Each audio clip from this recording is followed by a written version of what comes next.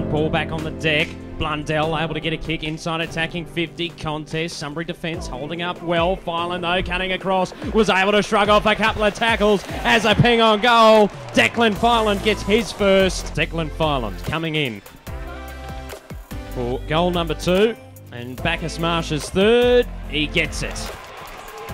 Margin 1 point here at the Eastern Oval.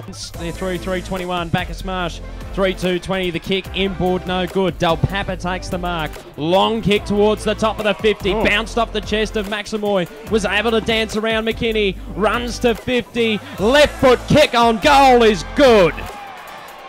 Well, he made hard work of it, but in the end he kicks his second. Reece McNay as well came off the ground. Looks like he's pointing towards his. Maximoy for the Cobras to extend their lead to 39 points. He kicks, and I think it's there. It is. Maximoy has 3. It's a beautiful pass. McNay, he'll go for the run. He'll look for Richardson long. Can he slide in? And Cam Richardson does that. Richardson comes in, took his time, and splits the middle. Coming across, didn't complete the mark. Ball picked up here by Sutherland. Fed the handball across to Coulton. Sends it back inside attacking 50. Bounced awkwardly for Cupido. Ended up in the lap of Richardson, who snaps on goal. And the former coach of Bacchus Marsh puts it through. For Sunbury, couldn't quite gather the big man. Burton came through. Whacks on the left boot. Bouncing ball inside 50. They want it at the back. Does Richardson. Can't quite gather. Maximoy does. On the opposite foot.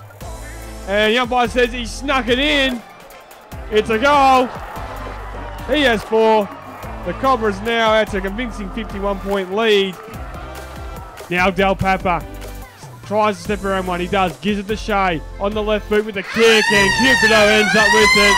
And by half a kick, you're on step over. There's it, because Bacchus Marsh are your 2016 Ballarat Football League premiers.